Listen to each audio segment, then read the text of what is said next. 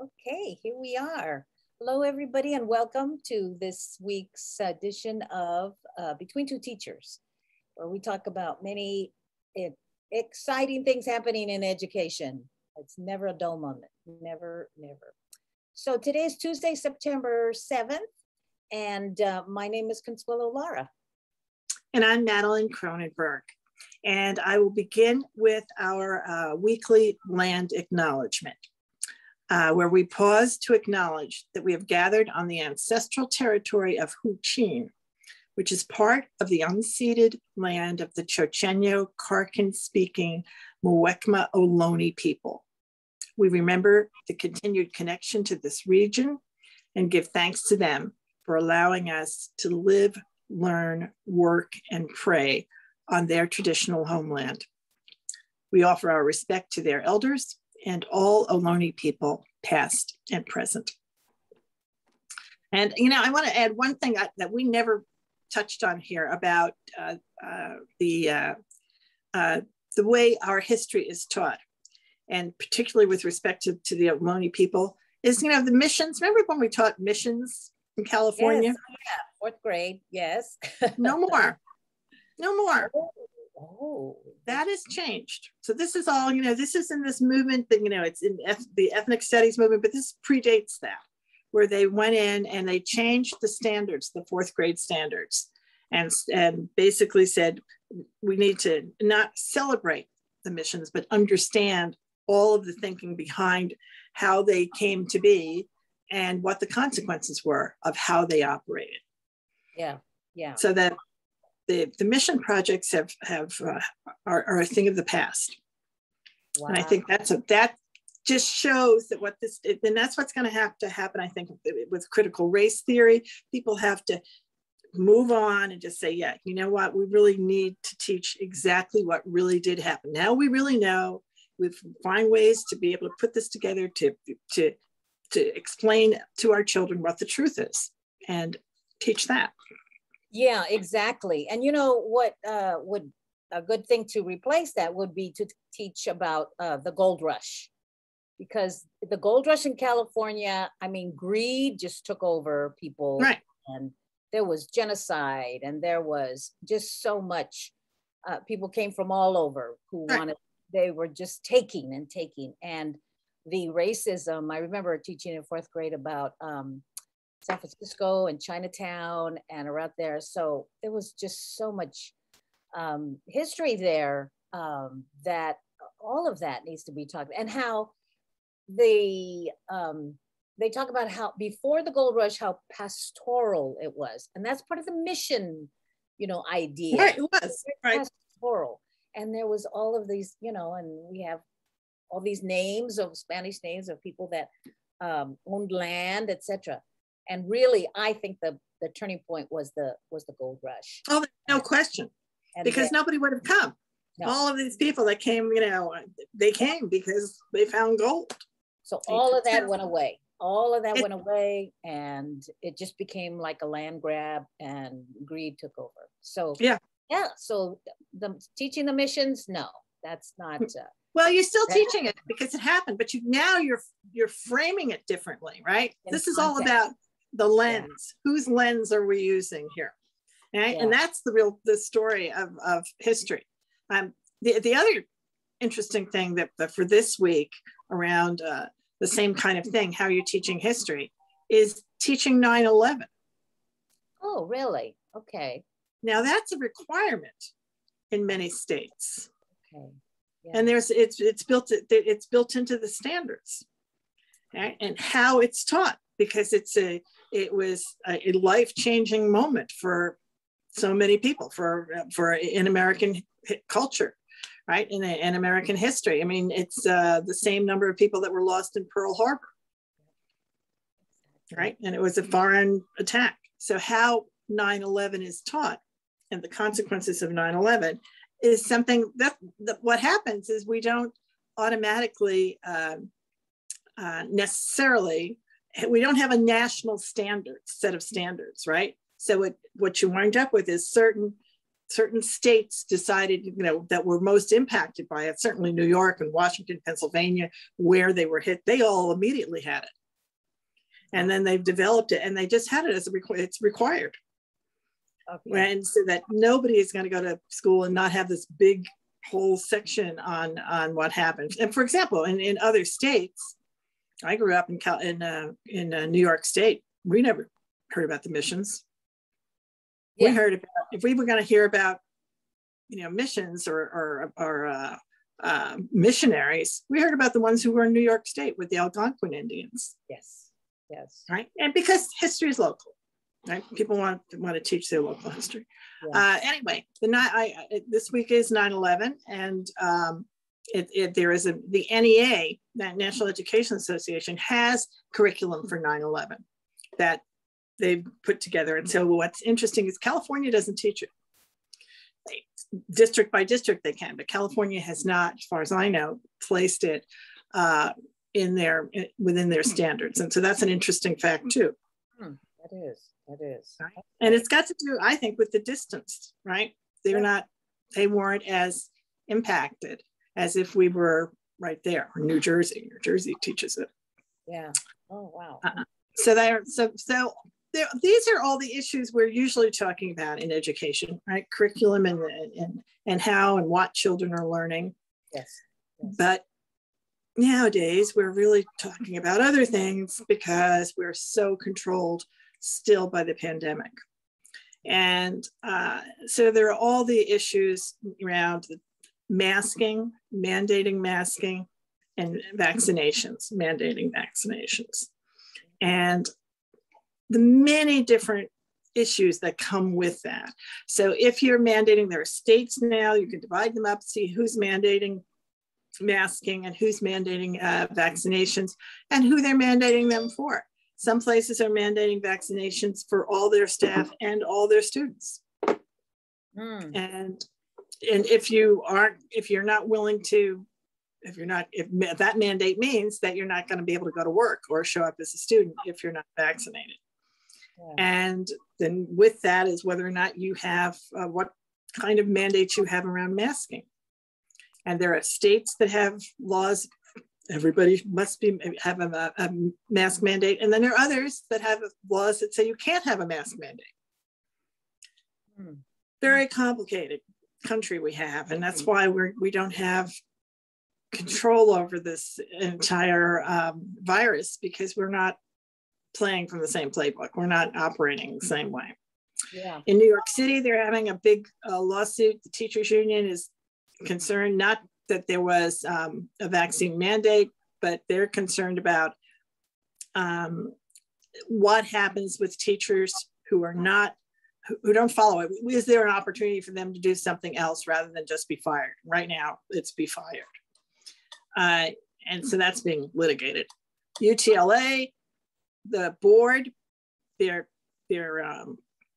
union board has voted totally in support of a vaccine mandate, but it still has to go to, well, we have to see, LAUSD has to vote on it, and then we have to see how it plays itself out, whether or not teachers and staff who were not vaccinated would be able to be put into some other non-student facing role, or if they would just be gone.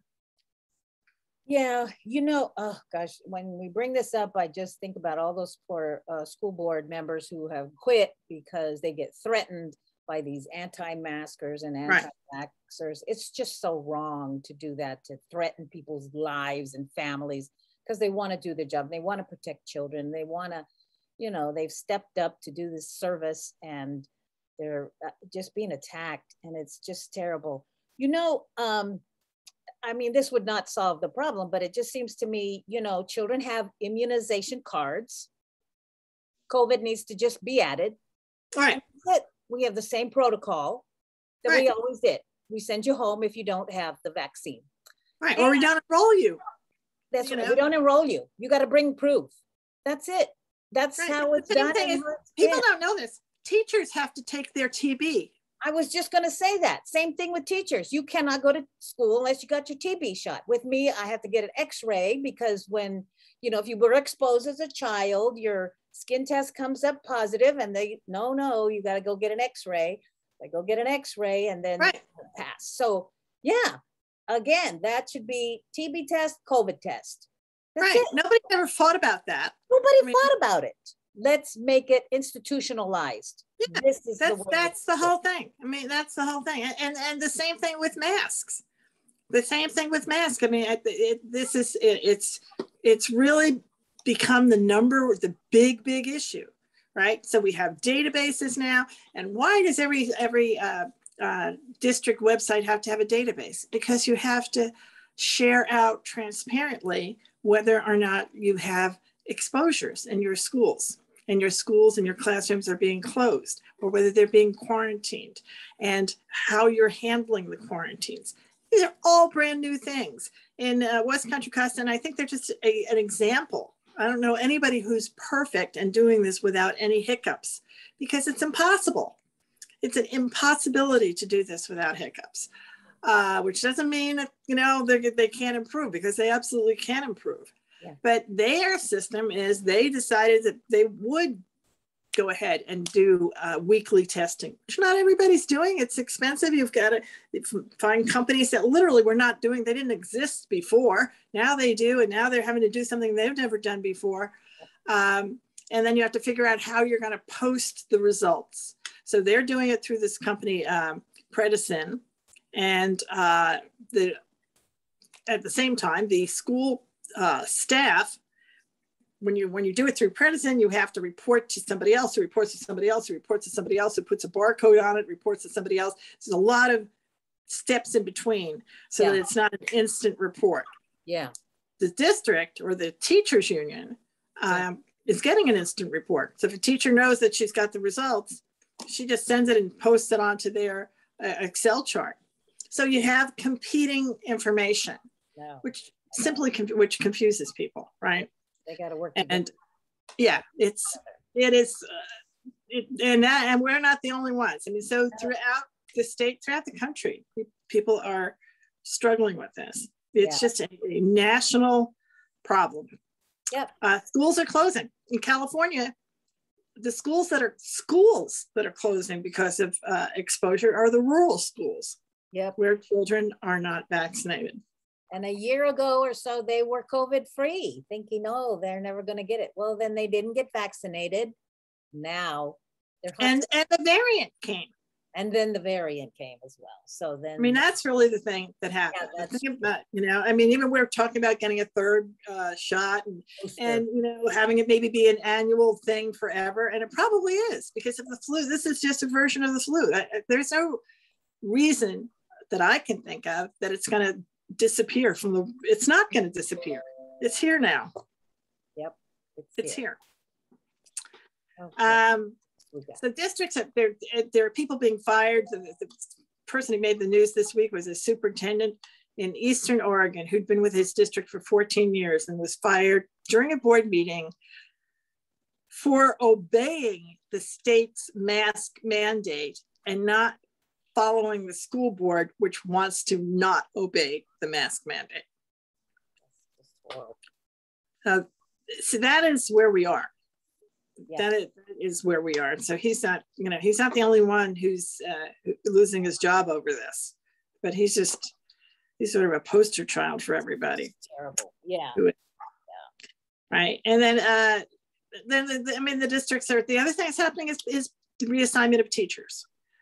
There are not enough teachers. Teachers left the profession after last year, just like nurses. There are also not enough nurses, right? And these are all women. Notice those are the two professions that are female. Yeah. And women had to stay home and take care of their children. And women also are the caretakers for elderly family members. I mean, let's look at that, right? And women, older women, retired. They wanted to get safe. So you had all of those things come together. And so there's a shortage of nurses and there's a huge shortage of teachers nationwide. And what that means is teachers have to be, the teachers who get assignments that are outside of the classroom classroom support people, including in West Contra Costa, certainly, and throughout the country. They all have to go back in and find a classroom. There's just no other answer. That's what you have to do. You can't leave classrooms uncovered. Yep. You have to put somebody in there. And the process for doing that, of course, is also something that can be very controversial, and you're changing contracts and you're having to negotiate it. So all of that is happening all across the country. Yes. Okay. It is. It's a very, Yep. It's the, but it is what's happening. And what was the? Well, you were going to talk. What is happening at the board? At the board, yeah, we got a conference coming up of county boards of education. So that's in Monterey. It's both virtual and in person, which is nice. They're going to go through with it, and you had to send in a copy of you have to be vaccinated in order to go. So I think that was really positive. And it's it's limited, it's short, and they're going to keep it spread out for people, social distancing, etc. And so I'll be bringing back the news from there. And at the district level, I mean, the county level, we're working on our charter committee meeting, our subcommittee. So that's coming up, tomorrow. Tune in, and we have the agenda posted. So we'll be looking at that. I think that's just about it for now. And yeah, so. Well, the interesting thing that's happened within Contra Costa is we have California's a recall world right now, right? And we're waiting for the governor's recall next week. Yeah. But there are two major school district recalls that were looked at within the last week. And one of them is San Francisco, absolutely going forward. Going forward, okay. Going forward. Mount Diablo is done. Mount Diablo, they did not collect the number of signatures that they would need to put it on the ballot, so it is not going forward. However, the parents, the folks, this is one of the things, the folks involved in initiating the recall are very aware of the fact that people are running for office next year. And if you went to the trouble of initiating a recall, you certainly are going to be active in that election, in the school board election next year. So I think that's something people can expect to happen. And it certainly is going to happen in San Francisco, where they actually will have the recall sooner rather than later. Yes. Okay. Then the other thing I wanted to do is we're really at the part here where we do our shout outs. Mm-hmm. And this week, we want to give a shout out to two board members who are moving ahead and doing their very best job of listening to the community. And here, let me see, I might even have, no, here it is. Okay.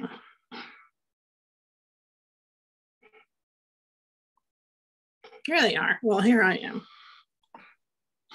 Yeah. There it is. There you go. They're at the table. We are the table.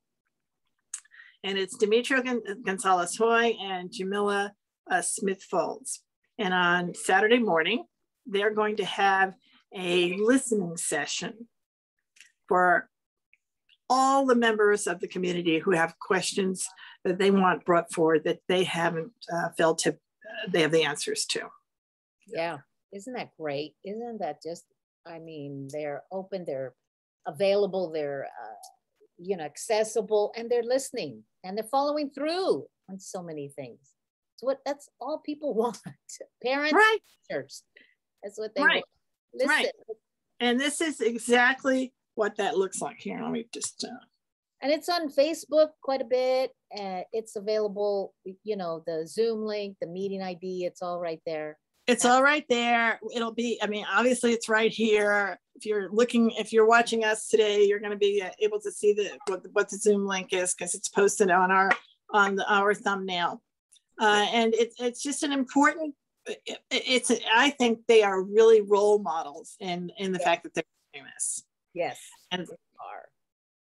So I applaud them. I'm excited for them that they're doing it, and I think the more electeds are aware of the fact that they can take control out of how they connect to their constituents.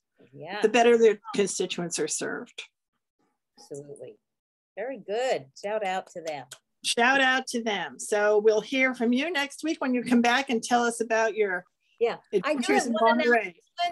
People know that I co-facilitate the Concilio Latino, and on September 17th at 9 o'clock, we have as a guest speaker the new president of our college, Contra Costa College, Dr. Robinson Cooper, and she'll come and talk about her vision for the college in our community. So that was my announcement there. So that's perfect. Just as Dr. Hurst had done.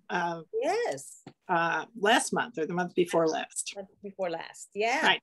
Absolutely. All right. So we'll see you all next week. Now, I think we're going to be Tuesday people. I think that Between Two Teachers is probably going to now moving on to Tuesday as our day. So look for us next Tuesday, and we'll see you then. All right. So long. Bye-bye.